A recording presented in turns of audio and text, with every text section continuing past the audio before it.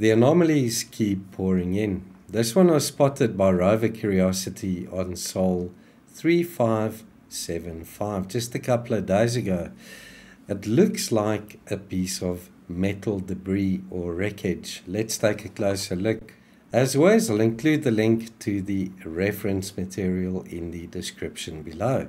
Sol 3575, Mast Camera or Mastcam acquired this photograph on the 27th of August 2022. I'm sure you can already see the strange piece located to the top right. Let's zoom in on that and take a closer look.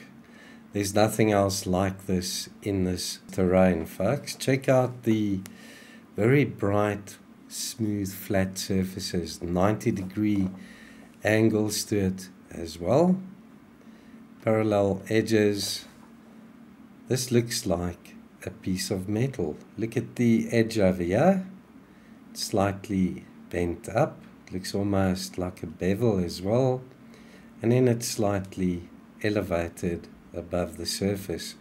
Also looks as if this side is slightly bent down.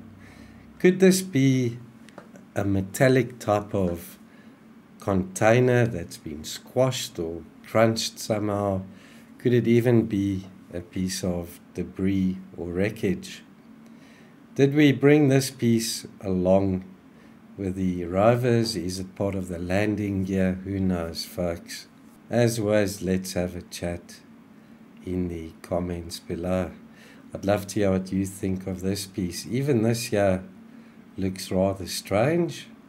It looks like this material is covering that boulder underneath it. Also a 90-degree angle to that part.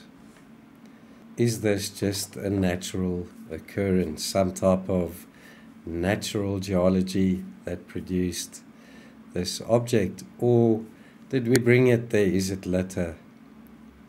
Or maybe was it created by an ancient civilization that once colonized Mars? We've seen a similar piece of metallic debris. This was from Mars Perseverance rover, captured on Sol 467 by the left Mastcam Z camera on the 13th of June 2022. I'm sure you guys have all seen this piece. There it is right there, folks. Let's zoom in on that part and take a closer look.